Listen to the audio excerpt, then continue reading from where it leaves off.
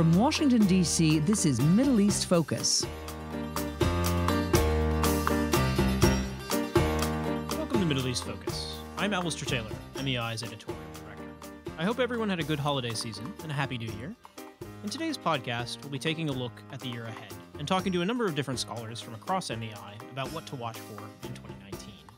We'll kick things off with Paul Salem, MEI's president, to discuss the macro view of the region, focusing on the conflicts, events, and key policy decisions that are likely to shape the Middle East this year. Paul, thank you for joining me on the podcast today. Thank you, Alistair, and greetings to all our listeners. Where do things stand in the Middle East in early 2019? Can you give us the big picture view? Where do they stand? Well, it's not standing up very much. There's a lot of sort of disintegration, a lot of conflict areas and so on. Well, let's sort of zero in on the 4 civil wars, which are particularly painful.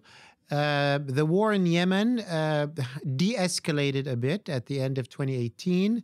There's promise of more talks to keep it de-escalated. I think all parties are aware of the need to de-escalate that. I don't think the Yemen conflict will find a final resolution in 2019, but the humanitarian suffering could be made less, hopefully. In Libya as well, there is glimmers of de-escalation, further talks, and probably not a very terrible situation in 2019, and maybe some hope of resolution, even if it's sort of unstable and shaky. This contrasts very much with the situation in Afghanistan, which is bad and likely to get worse. It's already very bad, and after the winter, the spring season is likely to see another round of fighting. And the U.S., at least President Trump's announcement that he wanted to draw down forces there will certainly embolden the Taliban in the spring and might make any de-escalation or negotiations much harder to achieve. So Afghanistan is likely to have a very difficult year. In Syria, there are things going in different directions. On the one hand, part of the civil war has ended in favor of the regime and its Iranian and Russian allies, but that leaves large areas of the country, particularly the northwest, under Turkish control, the northeast so far under American and Kurdish control. But as we know, President Trump over the holidays announced that he wanted U.S. troops out, and his national security advisor seems to be saying the opposite, that no, they're not going out. Major question marks there for sure. So depending on where the U.S. ends up there, although it's tending towards departure, the question of what will happen to the Kurds, will the Turks attack there? Will they make a deal with the regime? So the Northeast is very much in play. Will the Americans stay in the Southeast? Yet another issue. And what will happen to the area of Idlib? So in some areas, the Assad regime is winning, stabilizing. It's very significant that the Arab countries are moving towards normalizing relations with the regime. The UAE opened an embassy, and others already have relations, and some will open relations again. The Arab League probably will readmit them, readmit the Syrian government, and if that happens, the Arab League might issue a call to the world community, and that'll put the Europeans and the Americans, in a bind if the Arabs are saying this. So that could be a big question mark, but there's still much outside of the regime's control that is uncertain. So those are kind of the civil war cases. Outside of the civil wars, what are the other kind of key issues or events that you'll be watching this year? The 3 big ones, I guess, one is obviously the sanctions against Iran, which will remain in place throughout 2019. The Iranians are not going to negotiate, but the Iranian economy will suffer. What will happen inside Iran? How will that impact, Iranian politics? All of that is important and interesting to watch. There's a lot of discontent inside Iran. Also, probably the highest risk axis is the Iranian-Israeli one, which almost came to full, blows in 2018, and is still a very hot front. This is across Israeli-Syrian lines where Iran is present, or Israeli-Lebanese lines where Hezbollah is present. Hezbollah is present in both. So that could be the one big military flashpoint that could define 2019. I would still say it's unlikely to erupt fully, but it's certainly something to watch very closely. The other conflict axis, less dramatic, but is within the GCC and includes, on the one hand, Saudi Arabia, UAE, Egypt, and Bahrain, and on the other, effectively, Qatar and Turkey. That affects Turkish-Egyptian relations, the two biggest Sunni countries in the Middle East. And of course, it affects GCC relations.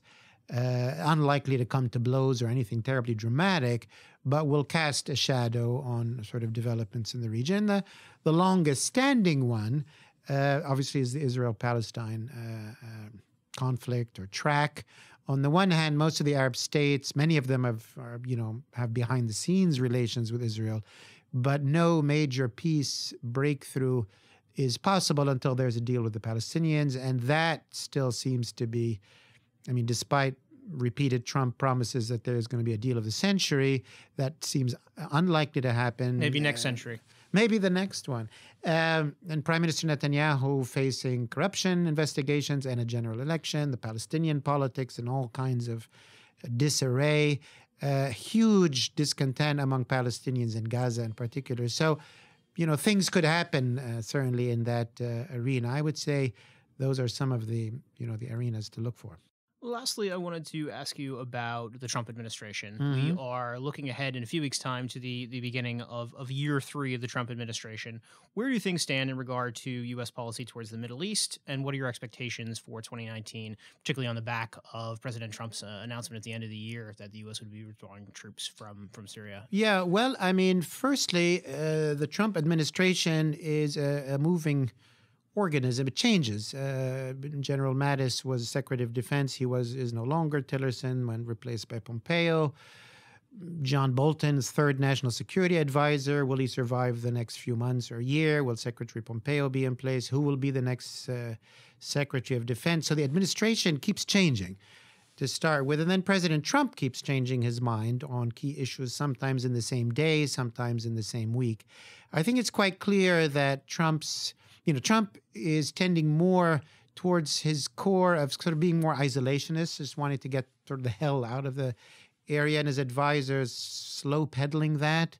But I think it's safe to say that the U.S. is leaving Syria in 2019, probably reducing its presence in Afghanistan somewhat in 2019 as well. Might a little bit reduce its footprint in Iraq as well. I think those things will happen. I expect no progress on the Israel-Palestine front from the U.S. side, nothing dramatic. One thing to watch might be oil prices because Saudi Arabia needs them to be higher, and Trump, as he's moving towards elections, wants them to be lower. The economy is one of his Achilles' heels, obviously running up to the 2020 election, stock market already in disarray, and the economy, while hot now, might cool in late 2019 and 2020, and oil might be a big part of that, and that might impact his approach to Saudi Arabia and countries of that nature. But I think what's also clear is that U.S. has eclipsed itself as a reliable global player in the Middle East. It's hard for anybody in the Middle East to take the U.S. seriously under this administration, partly because it's isolationist, but more that it's unreliable. You don't know who speaks for the administration. Yeah. And even if you speak with the president, the next day he could take it. So that's a great boon, obviously, to Iran, to China, to Russia, to other players. And also maybe on a healthy note, it forces the countries of the region maybe to rely on themselves and to talk and deal with each other rather than always rely on the U.S. So maybe there is a silver lining. We'll have to leave it there. Paul, thank you very much for joining us today. Thanks, Alistair. I'm delighted to welcome Charles Lister to the podcast next to discuss Syria and counterterrorism. Charles is a senior fellow at MEI and the director of the Countering Terrorism and Extremism program. Thank you for joining me today, Charles. Great to be here. I'd like to start with the conflict in Syria. Where do things stand nearly 8 years on? Well, the conflict changed hugely in 2018. I think for a whole variety of reasons. We saw the regime in Damascus, backed by Russia and Iran, assume and consolidate control over a significant amount of territory. And I think at this point in time in early 2019, it's safe to say that the regime has secured its survival. I would debate whether or not to use the term victory, but they have secured their survival. I think that's irreversible now. The conflict between the opposition and the regime is virtually over, with the last major point of contact being Idlib, which is an area that continues to be in flux and particularly dynamic right now in early January, as various extremist groups are essentially taking over with little to no opposition from other groups. So that the fate of Idlib will be a big question, I think, in the coming months. There's huge consequences if conflict there really does erupt. If that zone of territory does fall under extremist control, I think that Damascus and Russia will be almost certain to attack at some point. That they will see that as a situation that is unacceptable. And then, of course, we've got the big questions over the status of the US presence with our various allies in the Northeast. What's going to happen to that 20-30% of territory? Who will that fall under if and when the US does leave? Which are all, I think, open questions at this point. A lot to be figured out. I wanted to ask specifically about that. Where does the kind of U.S. policy stand at the moment, and what, in your view, would be the impact if the U.S. does agree to pull out its troops? Sure. Well, I mean, it's a key question. We live in a difficult time because it's tricky at the moment to figure out what U.S. policy actually means and who makes U.S. policy. So for a whole period of time in the second half of 2018, there were various appointments in the State Department, and a big newly assertive Syria strategy was presented. I was told right from the top level that this had the president's approval, and then all of a sudden, lo and behold, just before Christmas, President Trump said, "We're leaving. I've always said we were going to leave, and all of the other issues that were there are either complete or can be dealt with by others," which is exactly not what we were told in the months before that. Now, my assumption is, having met with a variety of senior officials who work this file, we are leaving. There is an open question as to exactly how quickly. Originally, the president gave a 30-day deadline to withdraw. That's now been extended to 4 months. There's a possibility that may be extended a little further. But the open question, I think, is the details. So we've got John Bolton traveling in the region right now, essentially saying different things to the president. We've got Jim Jeffrey as the special envoy for Syria engagement, and his team also traveling in the region, also saying different things to the president. So do we assume that the president's line is that we are leaving, full stop, or do we assume that this could become somewhat more of an open-ended withdrawal? Withdrawal could mean we continue to have covert special operation forces on the ground that nobody secretly knows about. Does it mean that we still have an air campaign from Iraq and elsewhere in the region? These are all open questions that I actually don't think they've been figured out. My understanding is the withdrawal order has been given and accepted, but that's it. It seems like the policy debate is playing out in public in a way that it doesn't normally. Exactly. I mean, I think a lot of Trump appointees will say publicly, "Well, this was always expected. We always knew the president would want us to leave." But at the same time, I still think it came as a shock, and the abruptness with which it came as a shock, which is why essentially DOD and the State Department are kind of in crisis mode right now, 24/7 planning mode about exactly how this works out, and most importantly, who takes control of the territories currently held by our partners on the ground, the Syrian Democratic Forces? Is it Turkey through some kind of awkward arrangement or détente? Is it the regime, with or without our knowledge? Is it the Russians through some kind of big international deal? None of that has been worked out. That's the big question mark looming over all of this, is the details of what withdrawal means.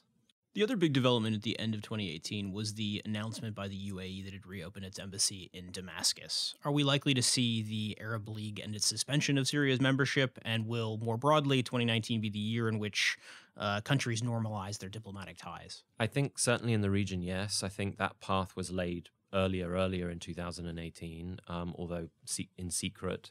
The UAE had been holding reconstruction conferences on Emirati territory for some time last year. So I think the Emirati move will be the kind of the test case. I've heard reports, or rumors at least, that Lebanon may have already invited Syria to join the next Arab League meeting this year, for a whole variety of reasons, I assume. But I think the path has been laid. I think really what we're seeing in terms of the Emirati position here, I think the Saudis are similar, but perhaps a few steps behind the UAE. Bahrain has already, made similar moves. The Lebanese, I think, can be assumed to be making similar moves. I think all of this is more of a reflection of regional dynamics than it is Syria. So the Emiratis are taking an assumption that by re-engaging with Assad, we can pull Assad away from Iran, we can weaken Turkey and the Qataris, who may try to second step that same move or establish their own areas of influence in Syria. So I think actually in some ways, the resignation of Tony Zinni from the GCC envoy position as a sign of, there's just no hope for the GCC coming back together again, which was basically what he said, I think is reflected in some of these other moves. Is actually this has, sadly, less to do with Syria and Syrians than it does with a broader regional resorting or consolidation of a status quo. Switching gears to counterterrorism, what is the state of play in the campaign against ISIS, and exactly how premature was President Trump's declaration of victory? Well, this is, I guess, an open question, an open debate within the counterterrorism community is, can you ever declare victory at all? If you want to declare a military victory, then it was somewhat premature. We are still fighting on the ground. 2 British soldiers were literally just wounded a few days ago in an open battle with ISIS in Syria. ISIS still controls a small pocket of territory in Syria in the open. We're still fighting for that territory. So we haven't won. We haven't won yet. That pocket still remains in ISIS control. And also, if we want to be really honest, back in August last year, the DOD and the DIA released an assessment, which was later declassified, that suggested at least that their assessment was ISIS still had 30 to 32,000 fighters in Iraq and Syria combined, roughly split 50-50 between the two countries. We haven't killed 32,000 ISIS fighters in the last 4 or 5 months, so therefore the assumption is that they're still very much a fighting force, but a different one. They don't control territory in the open, they're fighting under the surface, and they've gone back to guerrilla warfare, which is actually more the norm for them and their predecessors than an open governing actor. So yes, it's a very much a premature statement to make. I would argue it's a dangerous decision to have made.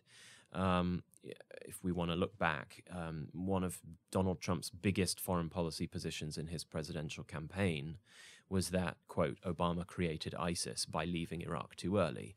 Well, frankly speaking, I think Donald Trump is wanting to leave Syria even earlier than Barack Obama wanted to leave Iraq. And so there are already officials in government, frankly, who say behind the scenes, we'll be back in a couple of years. There is no way that ISIS is going to suffer a deadly blow in the next 2, 3, 4 months and never be able to come back again. If anything, the conditions in Syria will be more amenable to an ISIS recovery than they were in Iraq in 2010, 2011. So it's a very unfortunate reaction, I think largely driven by domestic politics and not by a foreign policy. We'll have to leave it there. Thanks again for joining us on the program today, Charles. Great. Thanks for having me. I'm very happy to welcome Ahmad Majidyar to the podcast to talk about Afghanistan and Iran. Ahmad is a senior fellow here at MEI and the director of our Iran Observe project. Thank you for joining us. Great to be with you this morning. I'd like to begin with Afghanistan. Where do things stand? What is the security situation like? And what's the status of talks with the Taliban? 2019 will be a very challenging year for Afghanistan. And security will be the biggest challenge because the Taliban have gained momentum on the battlefield, and also they continue to refuse to have direct dialogue with the Afghan government to negotiate peace. On the other hand, the civilian casualties and also the casualties of the Afghan security forces have reached record levels. And next year, the Taliban have said that they will launch another spring offensive and step up violence. And on the other hand, we also see that the Trump administration is considering significantly reducing the number of American troops in Afghanistan, or even perhaps pulling out all American troops from the country, which I think will be a recipe for disaster, the same way that the precipitous withdrawal from Iraq led to the rise of ISIS. One of the major events this year is the upcoming presidential elections. The timeline for them has already slipped from April to at least July. Are you concerned that could slip further in the year ahead?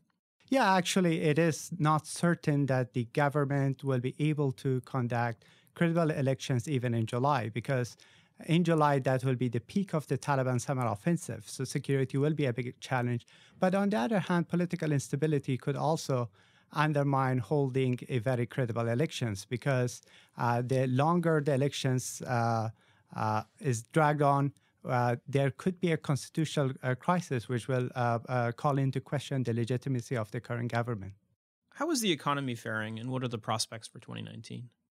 I think there will be significant challenges for the Afghan economy as international assistance is shrinking, and also security discourages both domestic and also international companies from investing in Afghanistan. And on the other hand, we see as there are economic problems because of the US sanctions in Iran, and also Afghanistan and Pakistan relations are deteriorating. An increasing number of Afghan refugees are returning, which could add to the economic pressure in the country. You touched on it previously, but I wanted to ask in a little bit more detail about President Trump's announcement about U.S. troops in late December of 2018. In your view, what would be the impact if the administration does decide to significantly reduce troop numbers, or in fact end the mission in Afghanistan entirely? First of all, I think that the timing of any withdrawal this time will be wrong, because the Trump administration has stepped up diplomacy with the Taliban in order to find a political settlement. So that you're taking away the biggest leverage that the United States and its allies has with the Taliban in terms of just any political deal. And on the other hand, that also sends a very wrong message both to friends and enemies in Afghanistan that the United States is abandoning the Afghans once again. And also the regional countries, if they think that the United States is leaving and that could lead to potential chaos and instability in the country, then they might just step up their support for different proxy groups, which will at the expense of Afghanistan's stability. I'd like to quickly move over to Iran as well. What's your outlook for 2019, and which issues will you be paying particularly close attention to this year? I think that we would see more confrontation rather than cooperation between Tehran and Washington. And the Trump administration will continue to increase both diplomatic and perhaps even military pressure on Iran in order to, on the one hand, force Iran to come to the negotiating table to strike a new deal that could address not only Iran's nuclear activities, but also controversial ballistic missile program, and also Iran's, what the administration calls malign activities in the region. And on the other hand, the United States will work with its regional allies in order to diminish Iran's growing influence in the region. So we might see more tension between the two countries, particularly at the time that we see the collapse of the Islamic State, which was a common enemy to both of them. The two countries were de facto allies in Iraq, but now with common enemies gone, we could see more tension in the region as well. On the domestic level within Iran, given that the economy faces U.S. sanctions, oil prices are low, and there are a host of other kind of unresolved structural issues, how much of a chance is there that things will pick up this year? I think that the Iranian economy might worsen this year. That's partly because of the U.S. sanctions. We don't know yet that if the Trump administration will continue these waivers for the sale of Iranian oil to other countries. But if the Trump administration forces particularly countries like China and India, which are the largest importers of Iranian oil, to bring their imports to zero, that will have significant impact on the Iranian economy. But as far as the Iranian population is concerned, we see in the recent protests that they are not blaming the U.S. sanctions for the very bad condition of the Iranian economy, but they are blaming their leaders, both civilian and military leaders, and even Supreme Leader Ali Khamenei for mismanagement and corruption. So they believe that rather than U.S. sanctions, it is mismanagement and corruption, and also Iran's exorbitant amount of money that they are spending in regional countries, in wars, and also in support of state and non-state actors. So we might see these protests perhaps spreading in the country, even though perhaps in a sporadic way. Just curious, how has President Trump's announcement about the potential withdrawal of troops from Syria and Afghanistan been perceived in Tehran? Tehran has been largely mute about President Trump's decision to withdraw troops from Syria. There, of course, that's in their advantage because after that, the Assad regime, which is closest ally of Iran, has regained control over the population center, and now his future looks pretty good right now, or he's at least in control right now. Iranian leaders were seeing the presence of U.S. troops as the biggest threat, both to the survival of the Assad regime in future and also to their strategic interests and long-term military presence in the region. So now that the U.S. has decided to leave Syria, that's a relief for Iran, but they don't want to say that publicly so as not to just challenge President Trump. Great. We're going to leave it there. Thank you for joining us on the podcast today, Ahmad. It was great talking to you. Next on the program, we'll be joined by Randa Slim to discuss Iraq. Randa is a senior fellow and director of MEI's Conflict Resolution and Track 2 Dialogue program. Thank you for joining us, Randa, and Happy New Year. Happy New Year. Good to be with you. What does the year ahead look like for Iraq, and what are the key challenges facing the country? Well, I mean, it's a mixed story, I think, going ahead for Iraq. On one hand, you have a country that has vanquished or where most of ISIS held territory has been liberated, up to 98%. So in that respect, there is a positive note, to end the year with and to start the new year with. But on the other hand, you have also a country where you have still ISIS sleeper cells, and they are starting to make their comeback in the central, north, and west of the country. And so that remains a challenge for the country. I think you have a challenge of governance, which is a major challenge facing the government of Iraq, the Prime Minister of Iraq, providing basic services, both potable water, electricity, adequate healthcare, adequate education systems, jobs, employment. I think that remains a major challenge for Iraq. The third challenge is the relationship between the KRG, the Kurdistan Regional Government, and Baghdad. A Kurdish referendum was done in September 2017. Then you had a number of moves by the Iraqi government in Baghdad, loss of the territories that KRG used to control. The government of Baghdad took over it, many of these disputed territories. This relationship needs to be put back into its right space or on the right track. And I think that's going to be a challenge for the government, and I expect the new president, Barham Saleh, to play a big role in putting this relationship back on its right track. And I think also there is a challenge of stabilization of all the territories liberated from ISIS. You have until now about 1.8 million Iraqis that are still internally displaced. About 500,000 of them live over, 127 camps. They are not returning homes. So long-term displacement usually sets in a dynamic that's very hard to reverse because people start to develop lives and community and relationship in new communities where they reside. So, and that's going to be difficult, to stabilize these areas and for IDPs to return to these stabilized to these areas. And finally, and most importantly, what we are seeing is growing separation or the growing gaps between the citizens and their governments. We have seen example of that in last summer with the Basra riots, in the elections and the outcome. The outcome of the election revealed very much a fragmentation of the old ethno-sectarian blocs that used to be part of the Iraqi political landscape, and that has given rise, on one hand, to new faces that entered the parliament. 2/3 of the parliaments are new faces.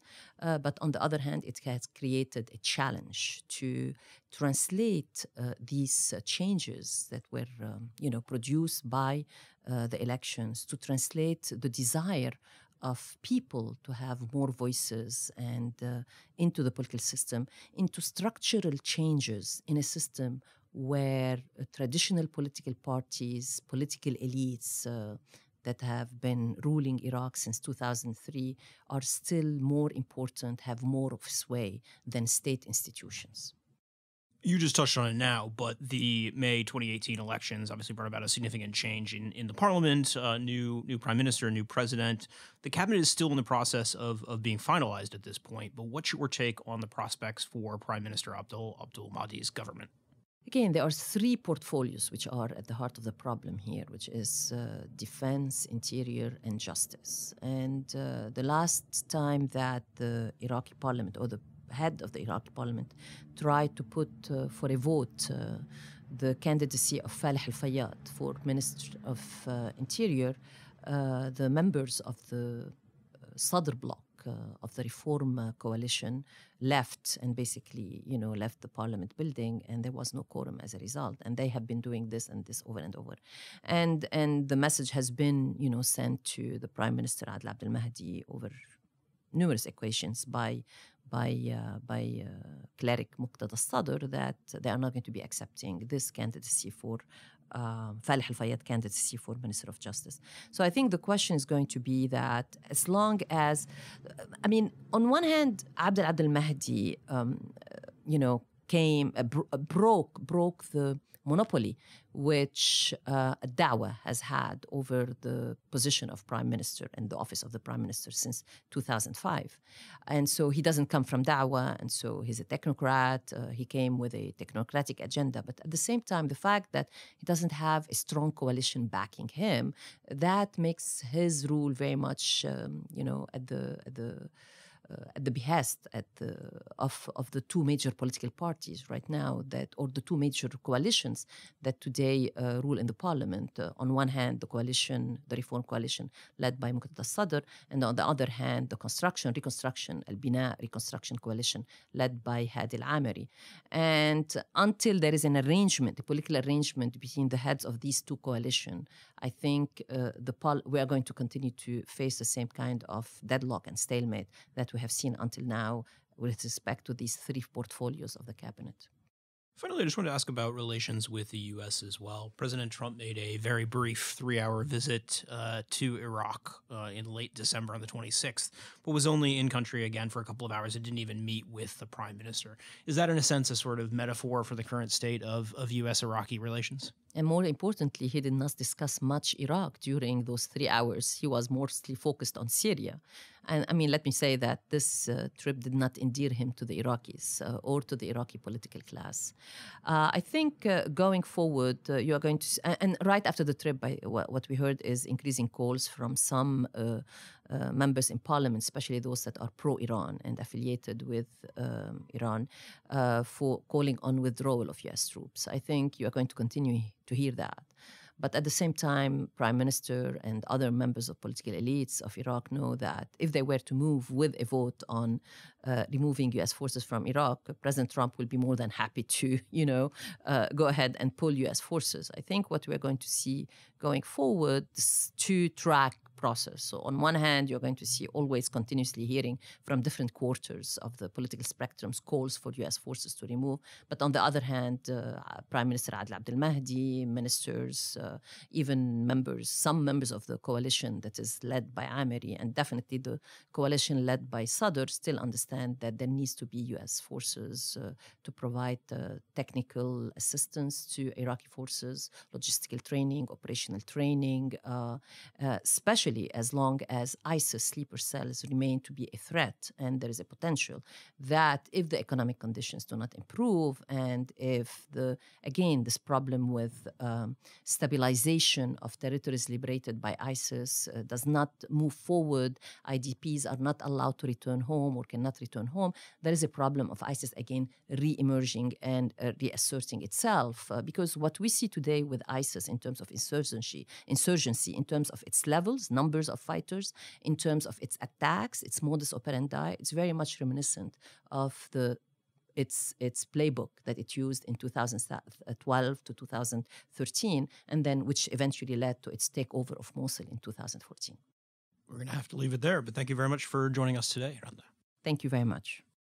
Next, we'll be moving on to Turkey. Joining me are Gonul Tol, the director of MEI's Turkey program, and Bob Pearson, a non-resident scholar at MEI, former U.S. ambassador to Turkey, and former director general of the U.S. Foreign Service.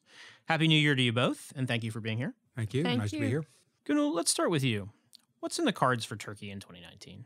I think domestically, there are two important things to watch in Turkey in 2019, and that is the first one is the elections, upcoming elections in March, local elections, and of course the state of Turkish economy.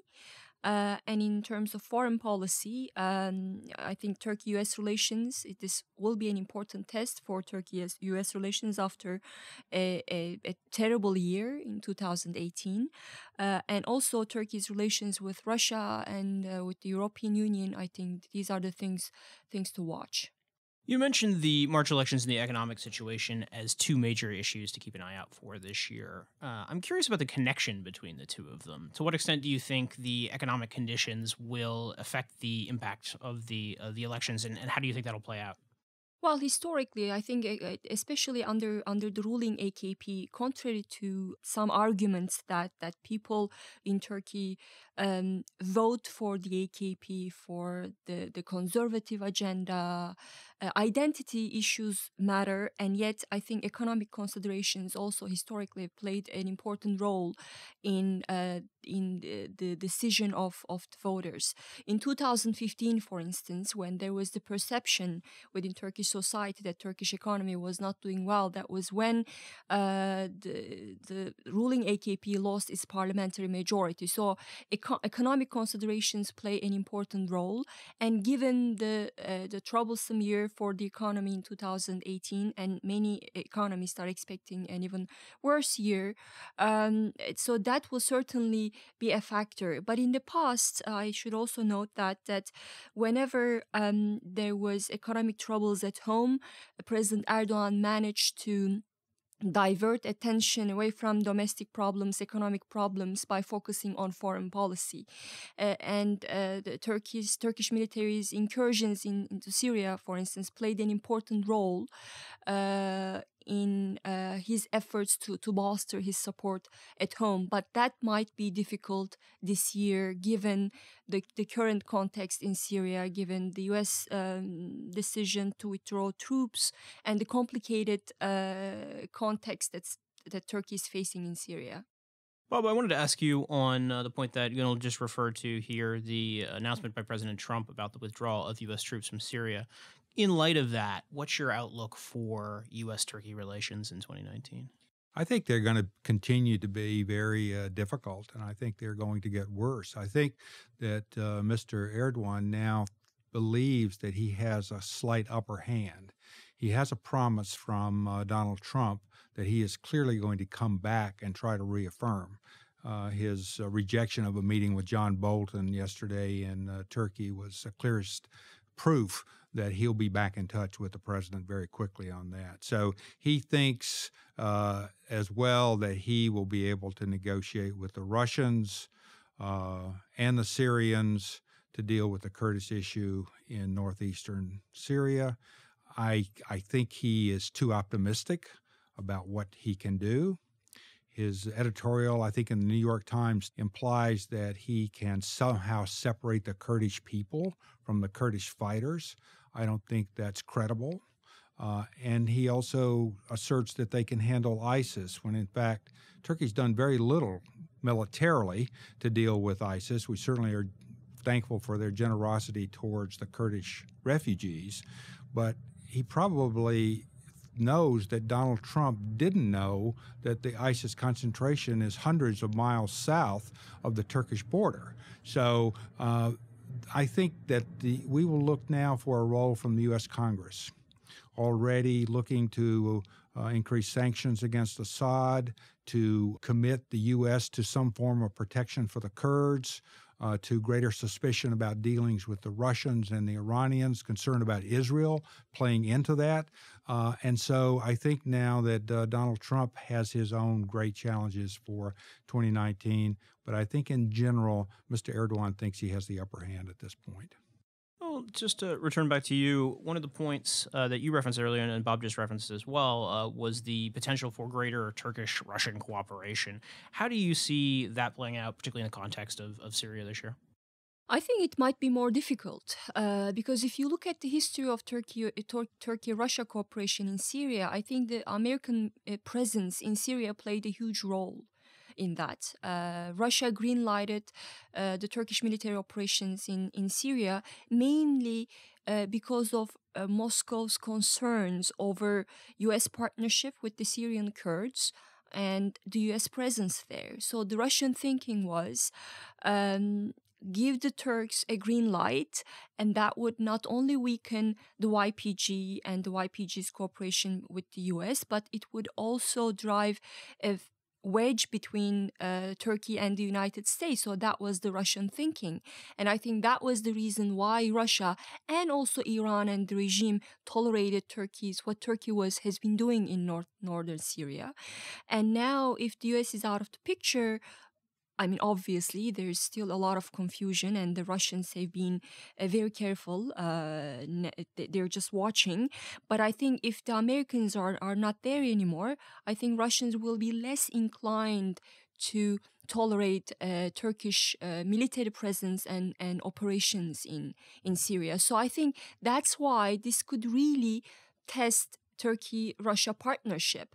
And but of course, Ankara for a long time promoted the idea that a U.S. withdrawal would be great for Turkish interests in Syria. And in fact, I've always argued that it strengthened Turkey's hand vis-a-vis Russia. So I think this year we will see whether the U.S. withdrawal, if that happens this year, again, there are so many question marks, but if it happens, I think it's that will really test Turkey's assumption that it would serve Turkish interests in Syria. But we'll just have to wait and see. Gonul Bob, thank you very much for joining us today. Pleasure. Thank you. Next up on the podcast is Gerald Feierstein, MEI's Senior Vice President, to discuss Yemen and the GCC. Thank you for joining me today, Jerry. Pleasure to be here. I wanted to start off by asking you about the conflict in Yemen, which has been going on for nearly 4 years now. There was a tentative agreement reached at the Stockholm talks at the end of last year, but then that seemed to come undone. Where do things stand now, and how do you see the situation developing this year? Well, on the 9th, Martin Griffiths and the Undersecretary for Humanitarian Affairs, Mark Lowcock, both appeared at the Security Council to provide an update and a briefing on the Yemen conflict. And unsurprisingly, both gave reasonably upbeat assessments of what's happened. In particular, Martin Griffiths noted that Hodeidah is showing some signs of progress. The level of violence is down. There are increasing requests for shipments into the port at Hodeidah. They are continuing to work on the prisoner exchange agreement that was also part of the deal, as was some progress on relieving the siege around the city of Taz. So he thought that perhaps they had seen some progress. He did note that some areas are not making the same kind of progress. The level of violence in some of the districts around Hodeidah continues to be high. There is not much more to go on, and moreover, he made the point that perhaps Stockholm was the low-hanging fruit, and that the challenge that confronts them going forward is going to be more difficult. One of the things that people were waiting to see is whether he was going to announce another round of political negotiations. The expectation had been that a new round would be in Amman, Jordan. He did not. He said that he was continuing to work on it, but he didn't make any announcements on that score. Lowcock, for his part, also suggested that there had been some forward progress on the humanitarian situation in Yemen, although he continued to emphasize the dire nature of both the food situation as well as the health challenges in Yemen, and castigated in particular the Houthis for their impediments in taking a lot of grain out of the Red Sea mills. He said about grain for about 3.5 million people is stuck inside of the mills, and also noted the recent letter from the World Food Program complaining about the theft of food assistance from needy people in Sana'a and elsewhere in the north by Houthi elements. So again, he noted that there had been some positive developments, some good things had been happening, but still a huge challenge in front of the international organizations and the international community to try to address this catastrophic situation. Switching gears to the Gulf, what does the year ahead look like for the GCC? Well, I think that for the GCC, probably the year ahead looks pretty much like the year behind. I don't think that we can expect that there's going to be a lot of change in the situation as far as the GCC organization itself is concerned. While there had been some hope that the Riyadh summit in December was going to provide an opening for negotiations, discussions towards resolving the ongoing conflict between Qatar, the Saudis and Emiratis and Bahrainis. But that didn't happen. Sheikh Tamim, the Emir of Qatar, didn't attend. The state of Qatar was represented at a lower level. And neither party seemed to be in the least bit interested in finding a way out of this conflict, which is now about 18 months old. So the GCC as an organization continues to drift. I think that they will probably continue to work at a lower level on some non-controversial elements of cooperation, economic integration, coordination, some other things. But the big issues of political security and military integration or coordination are going to be left on the table, which for the administration is problematic because, of course, one of the big elements of the administration's Gulf strategy has been the creation of what's called the Middle East Strategic Alliance, otherwise known as Arab NATO. We saw the special envoy for this issue, both in terms of resolving the Qatar conflict, but also trying to advance Mason negotiations. Retired General Zinni resigned his position. He was, of course, an appointee of General Mattis, and so that might have been a factor in his decision. But fundamentally, he told the president that he had been unable to achieve any progress on these issues and therefore would not continue. And in fact, I think it's unlikely that we're going to see any forward momentum on those areas. And so the likelihood is that we're going to see another year of drift with the ties pulling the GCC states together, gradually loosening, and each of the states really looking to outside elements to improve their relationships and look beyond the GCC. How do you see U.S.-Saudi relations playing out in 2019? It's going to be a difficult year, I think, not only for U.S.-Saudi relations, but also for U.S.-Emirati relations. Of course, the fallout both from the Yemen conflict as well as the murder of Jamal Khashoggi continues to cast a shadow over the bilateral relationship with the Saudis. They are trying to use perhaps the judicial process underway as a way of moving beyond the frustration, the anger here in Washington over the murder of Khashoggi. That is probably not going to be sufficient. I understand that there is some thinking in Congress, particularly on the House of Representatives, in looking at legislation that would raise the cost to the Saudis for their shortcomings in both of these areas. And the other aspect, I must say, is that with the Democrats now in control of the House, I think that we can probably expect that there's going to be closer examination of the roles that the United Arab Emirates and the Saudis played in the 2016 political campaigns, as well as their relationships both with President Trump and his family and other officials in the Trump administration, to look at whether or not those relationships violated various campaign laws or the emoluments aspects of the U.S. Constitution. So I think that we're going to see hearings. They may be contentious, they may be difficult, and it is not going to be an easy time for either the Saudis or the Emiratis. So a difficult time both within the GCC as well as in terms of its relationship with Washington this year. We'll have to leave it there, but thank you very much for joining us on the podcast today, Jay. Well, it's been a pleasure. And that's our podcast for today. Thank you to all of our listeners for tuning in, and to my colleague Scott for producing the program today. See you all next week. This has been a presentation of the Middle East Institute. To support MEI's programs and podcasts, please donate at www.mei.edu. Thank you for your support.